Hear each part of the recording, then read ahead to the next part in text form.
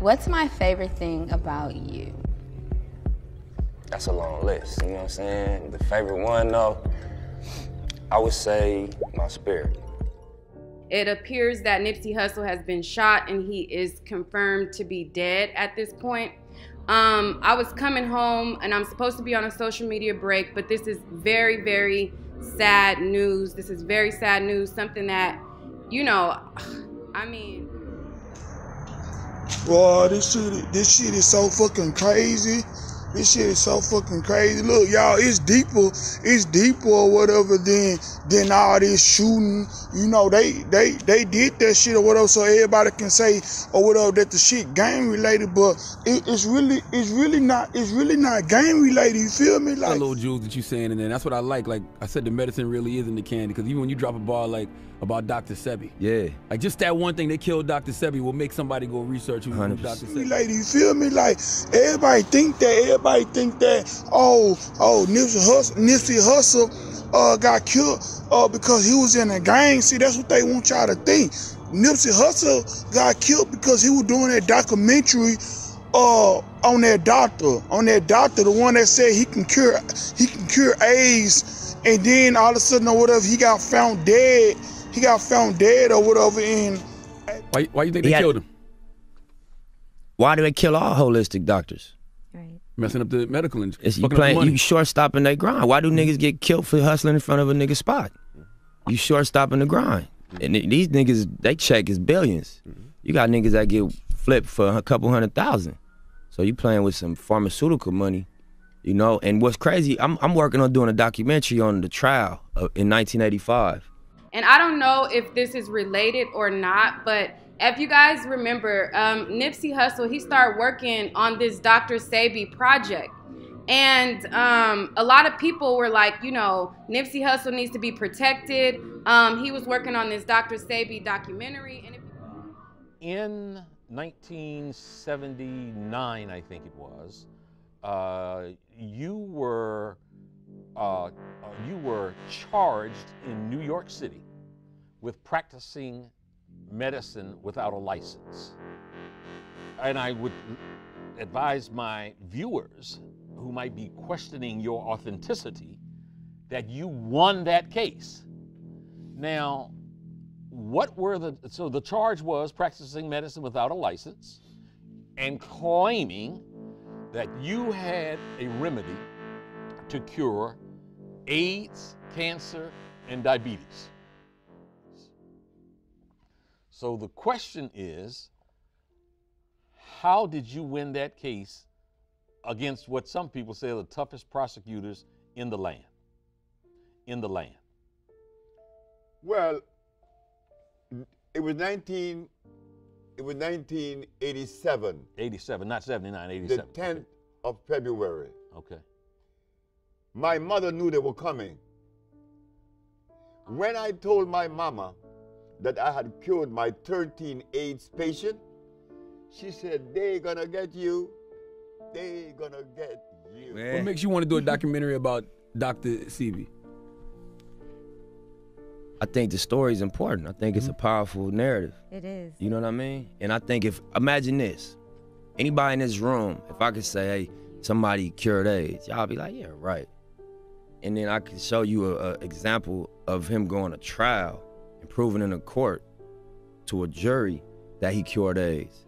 Y'all be interested in that. Stop you there. You said I cured my 13 AIDS patients. Yeah. So you had 13 patients who had AIDS. Yeah. And then you say you cured them. Sure. So my mother said, "They're gonna get you." I said, "But Mom, why are they gonna get me?" Because you must remember that you live in a society that support a certain philosophy and a certain system. You being the color that you are, black, and then you going against the grain, they're gonna get you. Absolutely. And y'all would look into the way he did it, right? So I feel like more so than like championing his products or explaining his methodology, put some light on that case. So when I'm in my office on February the 10th, here come the detectives. You were charged with practicing medicine without a license. selling products not approved by the FDA and claiming to cure AIDS and other diseases? I said, yes. Well, you are making a fraudulent claim. I asked the detective, how do you know that? Because you were advertising in newspapers. Of course. I advertised in the Village Voice, the Amsterdam News, and the New York Post. And you were telling people through your advertising that you can cure AIDS, sickle cell, lupus, herpes, blindness, diabetes, paralysis, and others. Okay, so they come knocking on the door and... So knocked on my door and took me to jail.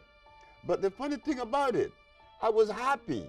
I was very, very, extremely happy. When everybody in my office was crying, I was happy because my mama told me they were coming. And I knew that I had sufficient evidence to prove my position. Not only scientifically, empirically, historically, and whatever way they would desire. So while I was in jail, I'm saying, I wonder what defense they would have against me. Yeah. I would like to know. But I didn't blame the Attorney General, Mr. Robert Abrams, because why should he accept from me the statement that I cure AIDS and sickle cell and blindness when no one else has ever made those claims? The man had a right to arrest me, but he was making a mistake. So I'm sitting in jail, and I'm happy. When I got out of jail and when I went in front of the judge, I asked 3 questions. And they were? They were, Your Honor. You defended yourself? Of course I did. Okay. Your Honor, is it a fact that the Holy Bible teaches that the herbs are for the healing of the nations? She said, yes. Is it a fact that science shows that the human body is carbon-based, and to complement a carbon-based body, you must have a carbon-based substance to complement it, because the body only accepts a substance through the process of chemical affinity. Chemical affinity is important.